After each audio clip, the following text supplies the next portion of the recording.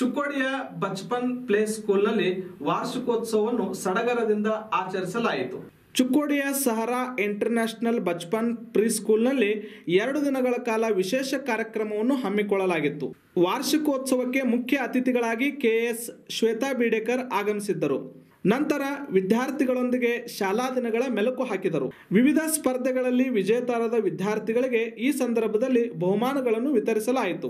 ಪಾಲಕರಿಂದ ಹಾಡು, ನೃತ್ಯ ಸೇರಿದಂತೆ ವಿವಿಧ ಚಟುವಟಿಕೆಗಳನ್ನು ಆಯೋಜಿಸಲಾಗಿತ್ತು.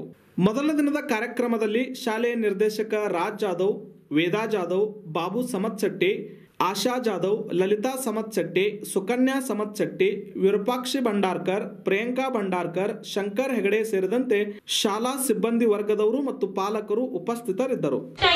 ಟೀಚರ್ಸ್ ಯಾರು ಅದೊಂದು ಸ್ವಲ್ಪ ನಮ್ಗೆ ಹಿಂಜರಿಕೆ ಇತ್ತು, ಎಲ್ಲಿ ಕಳಿಸ್ಬೇಕು ಅಂತ ಹೇಳಿ. ಸೊ ಆಗ ತಾನೇ ಪ್ರಾರಂಭ ಆಗಿತ್ತು ಬಚ್ಪನ್ ಪ್ಲೇ ಸ್ಕೂಲ್. ಇದೊಂದು ಯಾಕೆ ಬಣ್ಣದ ಲೋಕ ಅಂತ ಹೇಳ್ತೀನಿ ಅಂದ್ರೆ, ನನ್ನ ಮಗಳು ಅಂದ್ರೆ ನನ್ನ ಮಗಳು ಅಂತೀನಿ, ನನ್ನ ಮಗಳು ಯಾವಾಗ ಇಲ್ಲಿ ಅಡ್ಮಿಷನ್ ತಗೊಂಡು 1.5 ವರ್ಷದಾಗ ಆಕೆ ಜೊತೆಗೆ ನಮ್ಮಮ್ಮನೂ 6 ತಿಂಗಳು ಶಾಲೆ ಕಲ್ತಿದ್ದಾಳೆ ಈ ಸ್ಕೂಲಲ್ಲಿ. ಆಕೆನೂ 6 ತಿಂಗಳು ಇಲ್ಲಿಗೆ ಬರ್ತಿದ್ಲು. ಆಕೆ ಜೊತೆಗೆ ಆಲ್ಮೋಸ್ಟ್ ಏನು ಸರ್ ಹೇಳ್ತಾ ಇದ್ರು, ಇಲ್ಲಿರುವಂತಹ ಪ್ರತಿಯೊಂದು ಸ್ಟಾಫ್ ಆಗಿರ್ಬೋದು, ಇಲ್ಲಿರುವಂತಹ ಏನು ಕಮಿಟಿ ಮೆಂಬರ್ಸ್ ಇದ್ದಾರೆ, ಎಲ್ಲರೂ ನಮಗ್ ಪರಿಚಯ, ಒಂದು ಕುಟುಂಬ, ಆ ಬಾಂಧವ್ಯ ಬೆಳ್ಕೊಂಡು ಹೋಗ್ಬಿಟ್ಟಿದೆ. ಸೊ ಆದ್ರಿಂದ ಅಂದ್ರೆ ನನ್ನ ಹುಡುಗಿಗೆ, ನನ್ನ ಮಗಳಿಗೆ ಯಾವಾಗ ಯಾವ ಸ್ಕೂಲ್ ಕಳಿಸ್ಬೇಕು ಅಂತ ಅನ್ಕೊಂತಿದ್ವಿ, ಅವಾಗ ಚಿಕ್ಕೋಡಿ ಒಳಗೆ ಕೇವಲ ಅಕಾಡೆಮಿಕ್ ಶೈಕ್ಷಣಿಕ ಕ್ಷೇತ್ರ ಮಾತ್ರ ಇದೆ, ನಾವು ನನ್ನ ಮಗಳಿಗೆ ಬೇರೆ ತರನೇ ಒಂದು ಶಿಕ್ಷಣವನ್ನ ಕೊಡಬೇಕು, ಆ ರೀತಿ ಒಂದು ಉದ್ದೇಶವನ್ನ ಇಟ್ಕೊಂಡು ನಾವು ಇಲ್ಲಿ ಕಳಿಸಿದ್ವಿ.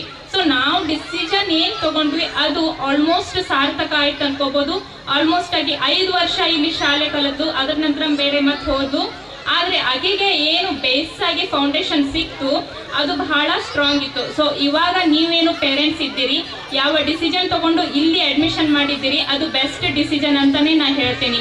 ಯಾಕಂದ್ರೆ ಮುಂದೆ ಹೋಗಿ ಅವ್ರು ಕೇವಲ ಏನು ಓದೋದು ಮಾತ್ರ ಕಲಿಯಂಗಿಲ್ಲ, ಅದ್ರ ಜೊತೆಗೆ ಸ್ಟೇಜ್ ಕರೇಜ್ ಸಹ ಕಲಿತಾರೆ. ಇಲ್ಲಿ ಏನಿಲ್ಲ ಅಂದ್ರೂ ತಿಂಗಳಿಗೆ ಒಂದು ಫಂಕ್ಷನ್ ಪ್ರೋಗ್ರಾಮ್ಸ್ ಮಾಡೇ ಮಾಡ್ತಾರೆ.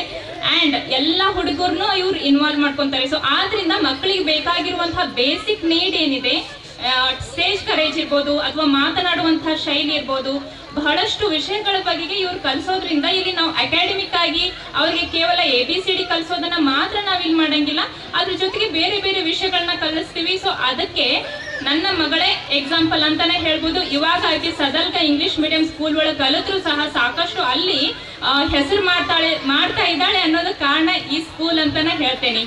ಓಕೆ, ಮತ್ತೊಂದು 4 ವರ್ಷ ನಾನು ಇಲ್ಲಿ ಬರೋದು ಮಾಡ್ತಿದ್ದೆ. ಪ್ರತಿ 4 ವರ್ಷ ನಾವು ಏನು ವಾರ್ಷಿಕ ಸ್ನೇಹ ಸಮ್ಮೇಳನ ಇಲ್ಲಿ ಮಾಡ್ತಿದ್ರು. ಪ್ರತಿ ವರ್ಷ ಇದೊಂದು ಹಬ್ಬದಂತೆ ನಾವು ಆಚರಣೆ ಮಾಡ್ತಿದ್ವಿ. ನಮ್ಮನೆ ಒಳಗೆ ಹಬ್ಬ ನಡೀತಿದೆ ಏನೋ ಅನ್ನೋ ರೀತಿ ನಾವು ಇಲ್ಲಿ ಆಚರಣೆ ಮಾಡ್ತಿದ್ವಿ.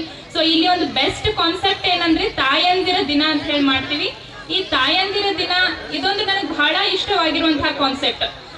ಯಾಕಂದ್ರೆ ಎಲ್ಲಾ ಜಾಬ್ಗಳಿಗಿಂತ ನಾನಿವಾಗ KS ಮಾಡಿರ್ಬೋದು, ಮುಂದೆ ಹೋಗಿ IAS ಮಾಡ್ಬೋದು, ಏನೋ ಒಂದು ಮಾಡ್ಬೋದು.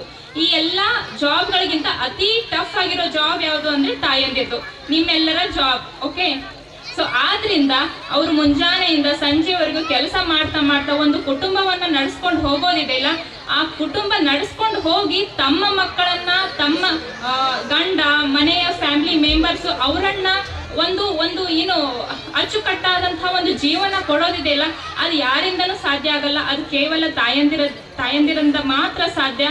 ಆ ದಿನವನ್ನ ಅವರಿಗಾಗಿ ಈ ದಿನವನ್ನ ಇವರು ಏನು ಸಮರ್ಪಣೆ ಮಾಡಿ ನಿಮಗಾಗಿ ಅಂತ ಹೇಳಿ ಒಂದೇನು ಕಾನ್ಸೆಪ್ಟ್ ಆಗಿದ್ದಾರೆ. ಇದು ಬಹಳ ಇಷ್ಟವಾಗಿರುವಂತದ್ದು. ಮತ್ತೆ